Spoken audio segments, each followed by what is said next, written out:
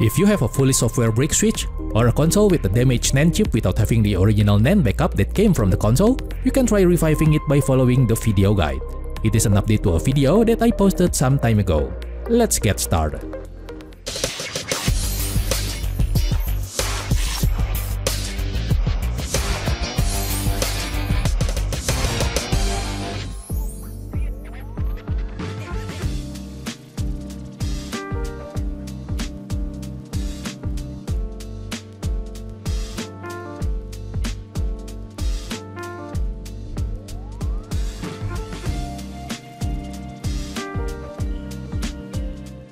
You need a minimum of 32GB microSD card with an exFAT file system to follow this guide. Please use the Windows built-in disk formatter to turn your microSD card as exFAT. And please use the Unbrick Pack version 3 to follow this guide.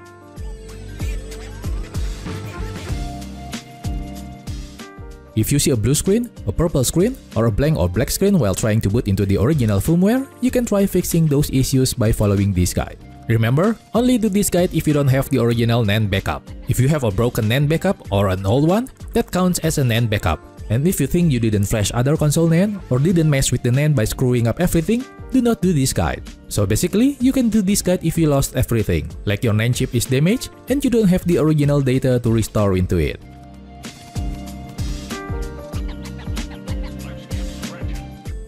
For this video, we will fully use the donor NAND and its prod info. Why? Because when we generate the prod info from scratch, the console cannot read any game card, which is miserable. You can find the link to the donor NAND in the description below.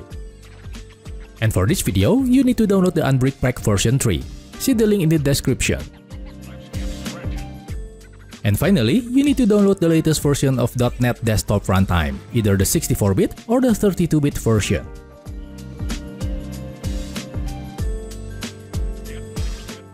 First, let's install the .NET Core. Double-click the installer and follow the on-screen instruction. If you already have the .NET Core, you can skip this step.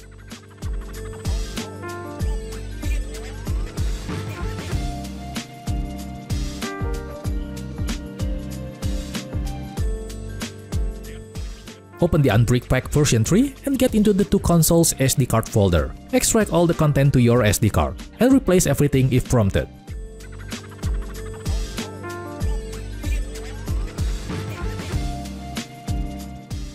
Now go back and get into the PC apps folder.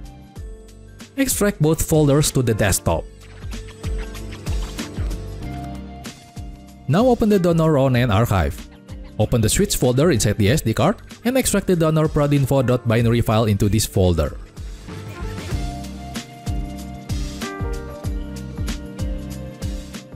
Insert the microSD card into the console. If your switch is version 1 and unpatched, use any payload injector like the Tegra CMGUI or any dongle and select the SX loader payload. For chip switch, just turn on the console. And in the end, all switch models will boot to Hecate. You can skip this date and time settings by pressing done, or you can set it up. It's up to you. Now press Tools. Select Backup eMMC. Select eMMC Boot 0 and Boot 1. This process will dump the Boot 0 and Boot 1, which are not needed. But the most important thing is we need Hecate to generate the exact backup and restore folder inside the SD card. Now press Close. The following step is not needed, but I suggest you do it before completely rebuilding and replacing the NAND. Press eMMC raw GPP. And wait a while until it is finished dumping the console's NAND. Now press Close. And press Close again. Press the Home button. Press Console Info. Then choose Hardware and Fuses. On this screen, you need to check its SKU. There are currently 4 switch models in the wild: Unpatched Arista, Patched Arista, Regular Marico, and Light Marico. This is an example of Unpatched Arista. The SKU name is Icosa Arista, and you can see the green text that says this unit is exploitable to the RCM bug. And this is an example of a patched Arista. The SKU name is still Icosa Arista, but you see the orange text that says this unit is patched to the RCM bug. This is what you see when you have a regular Marico. The SKU name is Iowa Marico. And if you have the light version, it says Hawk Marico. This video will show you how to unbrick the unpatched Arista, but the guide works for all models. Now press Close. Select Payloads. Select Lockpick RCM. On this screen, select Dump from sysnand. If you see these error notifications, don't worry. The new Lockpick RCM is capable of dumping the console keys even though the boot 0 is damaged. Press any button to get back to the main menu. Then choose Payloads. Select prodinfo.gen.bin. Select Build prodinfo file from donor. Then press any button to continue. Now we have all the data to get from the broken console. Select Power Off. And remove the microSD card from the console.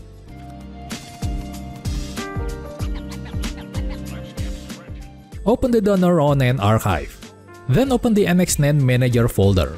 Extract or copy the donor prod keys and the donor raw NAND into the NXNAND Manager folder.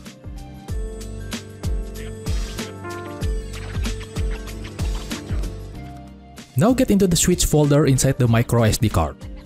Rename the generated prodinfo from donor.bin to prodinfo.dec.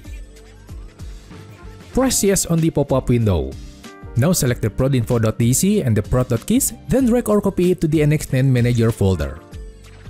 Make sure you have the donor prod.keys, donor raw NAND.bin, prodinfo.dec, and the prod.keys inside the NXNAND Manager folder. If one or several items are missing, you cannot continue with this guide. Now double-click the extract batch file. It will take some time to finish extracting the donor NAND components, so please be very patient.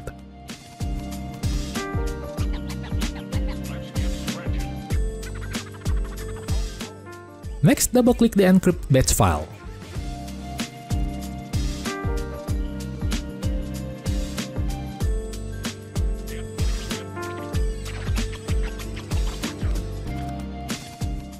And the last one, double-click the flash batch file. Press the Y button on every prompted questions.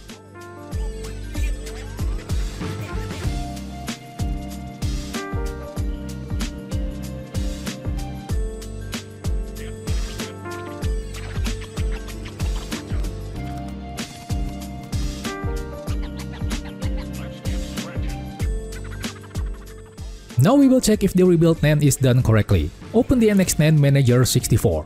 Click Options, then select Configure Keyset. Select Import Keys from File. Then select the prod.keys file, which is a set of keys we got from the console. And save it. Click File, Open File, and select the donor raw NAND.bin. You should be able to see the device ID and the firmware version. If you cannot see this information, then you didn't build the NAND correctly. Now click More Info. You should see zeros on the console serial number. When you see a typical serial number, then you didn't build the NAND correctly. When everything is okay, you may close the NXNAND Manager.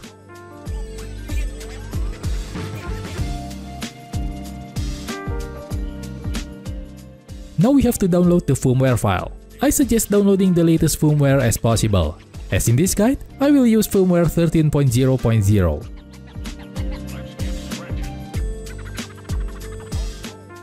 Now open the eMMC HackGen folder.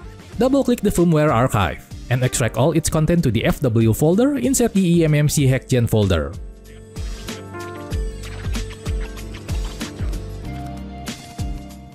Now run the eMMC HackGen GUI. Select your console type. You should have known it earlier. In my case, I chose Unpatched Arista, and I will disable the Auto RCM feature because I don't need it. Now select the console prod keys. Click Browse and get into the switch folder inside the console's SD card and select the prod.keys file. For the firmware folder, select the FW folder inside the eMMC HackGen folder. And the last one is to select the main eMMC HackGen executable file.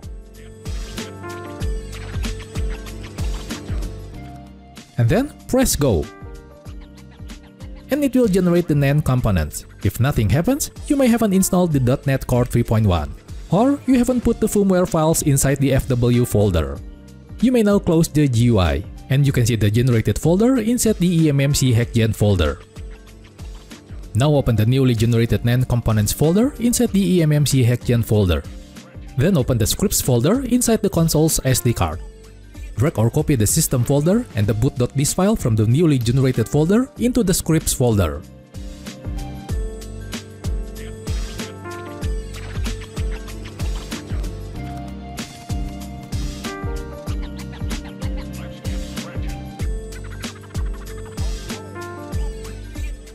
Now open the backup folder inside the microSD card. Enter the alphanumeric folder and enter the restore folder. Get into the NX NAND Manager folder. Copy the altered and processed .raw NAND.bit into the restore folder.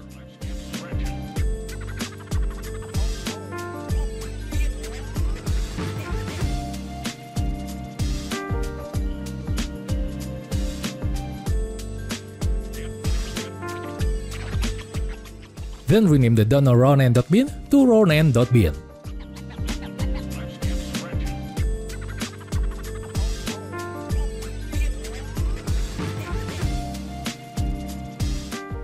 Insert the microSD card into the console. If you're using the Tegra RCM GUI on an unpatched console, inject the SX Loader payload. And if you're using a dongle, use the same payload, the SX Loader payload. If your console is patched and using a mod chip, turn it on, and it will load into Hecate at first boot. On Hecate, select Tools. Then select Restore eMMC. Select Restore eMMC Raw GPP. And after some time, it will finish restoring the NAND. Press Close. Press Close again. Then press Home. Select Payloads. Select Tegra Explorer. Select Browse SD. Get into the Scripts folder. Select the System Restore version 3 script. Then select Launch Script. Select Restore Both. And press the power button to begin restoring the NAND partitions. And it will take some time to finish. Press any key to go back. Select Folder Back. And choose Exit Explorer. Now select the System Wipe script. Select Wipe SysMMC. On this screen, press the power button to proceed. And after you see this screen, press any button to go back. Now choose Browse eMMC. Get into the System partition. Then enter the Save folder. You will see 3 files inside this folder. Now you need to delete the file that ends with D1 and 47. So go ahead and delete those files. In the end, you will only have one file that ends with 120. If you accidentally deleted this file, you need to copy it again from the System folder inside the Scripts folder. Now select Folder Back. Select Exit Explorer. Select Back. On this screen, select Reboot normally. And if everything is fine, you will get into the console setup screen.